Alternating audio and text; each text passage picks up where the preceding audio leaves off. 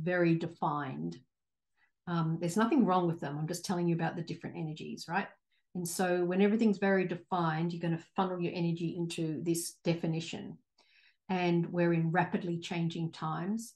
And so you might have thought that, as an example, 20 new clients a week was, like that's the goal, 20 new clients a week, right? But in fact, because you've just activated up a whole lot of stuff, the capacity is actually 50 or 70 or 90 new clients into your list per week.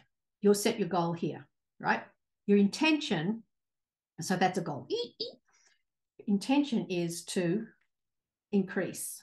You want to play around with 20 plus, right? So your intention, because the energy of intention stretches your purpose.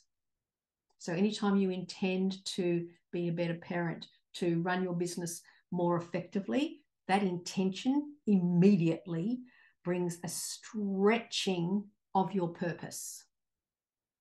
And then when you stretch your purpose, all the stuff that doesn't fit into what's next will show up, right? And that's why we want to be activating our source codes. Because when they're activated, then we're actually back into the energy that truly creates rather than trying to make things happen.